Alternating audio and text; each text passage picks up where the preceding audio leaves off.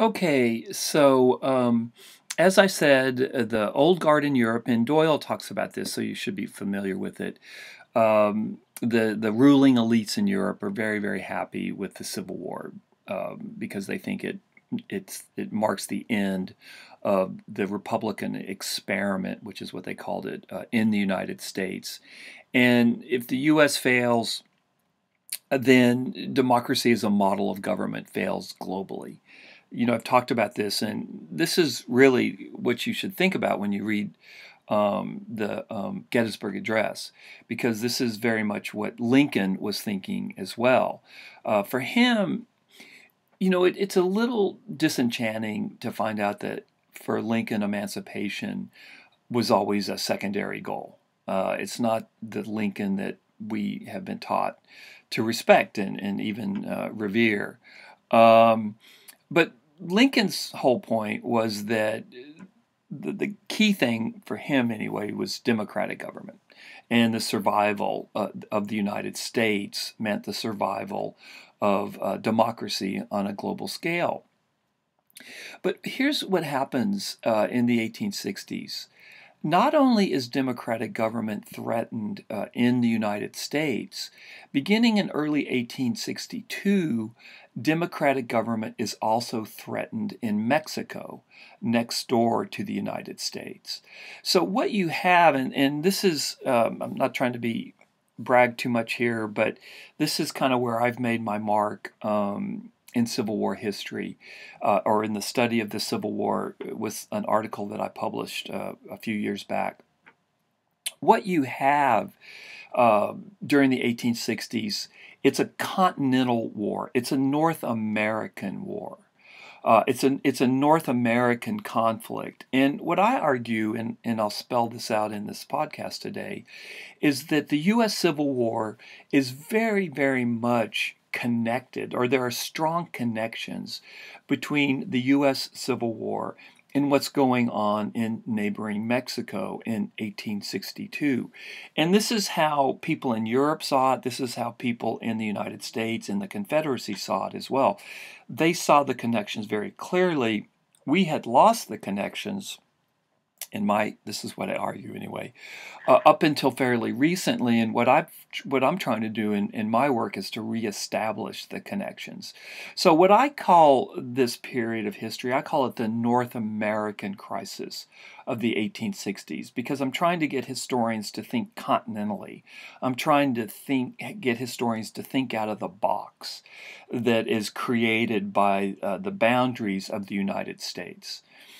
This is what historians call transnational history. My mentor at NYU, a really wonderful man named Thomas Bender, he's one of the pioneers in this modern notion of transnationalism. And he's had a big influence on me. And this kind of transnational school, which is, I think, very, very convincing, is trying to get historians to look beyond borders. And I have to tell you, if you were taking this course, I don't know, in 2010, right, I still was teaching the Civil War within a box created by the boundaries of the United States. I didn't talk about Mexico at all. I didn't think about the global struggle between kingship and democracy. So all this thinking is really pretty relatively new. And it's become widespread very, very quickly. So to me, it's very exciting to be kind of part of that overall movement. Okay, so let's go to Mexico. As, of course, you know, the war breaks out in the U.S. in April of 1861. Now, once the war breaks out in the United States, once the Civil War breaks out, people in Europe start licking their chops, because they realize that the United States is so tied up in trying to defeat the Confederacy that it doesn't have much international clout anymore. Before the Civil War, the U.S. government had proclaimed what it was called the Monroe Doctrine. And the Monroe Doctrine, it was named after President Monroe, and it was issued in the 1820s.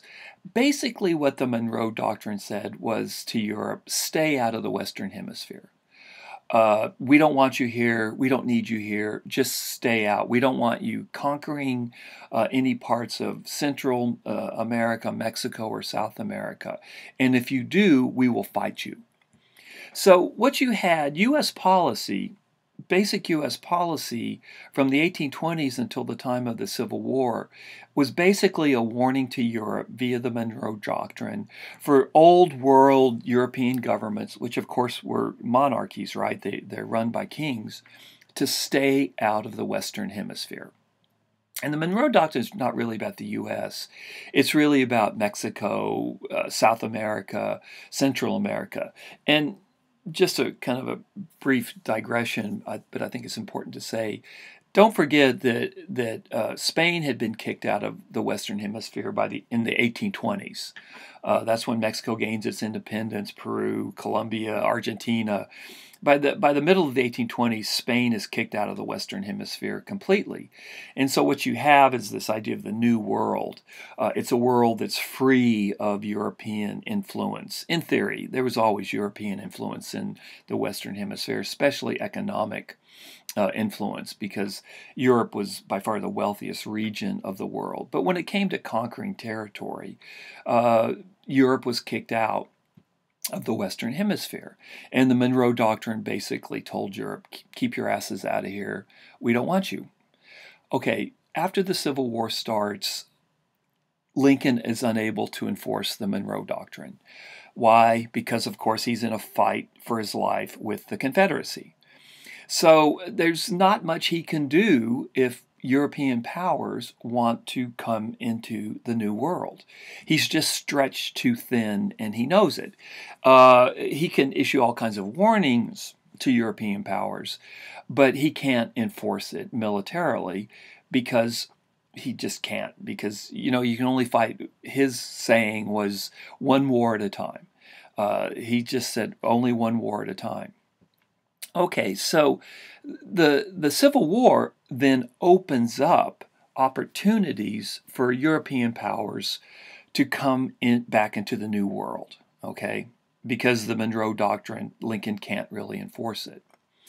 This takes us to Napoleon III of Europe. Now, Napoleon III was the nephew of the Emperor Napoleon, who, of course, ruled France from the late 1790s until 1815 or so. And so Napoleon III was his nephew. He was a very crafty fellow. He'd actually spent time in the U.S. He was very familiar with Central America. In 1848, he was always trying to reestablish himself in France. What he had, the big advantage that he had, was he had the name Napoleon. And that carries a lot of weight. I mean, look at today's politics. I mean, you had a Bush, although he didn't do very well. You have a Clinton running for president. A name is kind of a branding, and it can take you a long way in politics. So Napoleon III was always looking for a chance in Europe now to reestablish himself.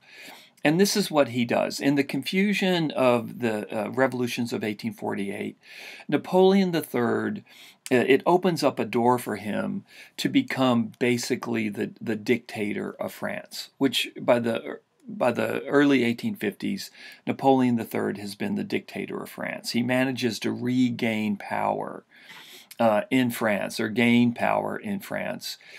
He gets a lot of support from other folks in Europe, from conservatives in France that want another kind of a king or a monarch.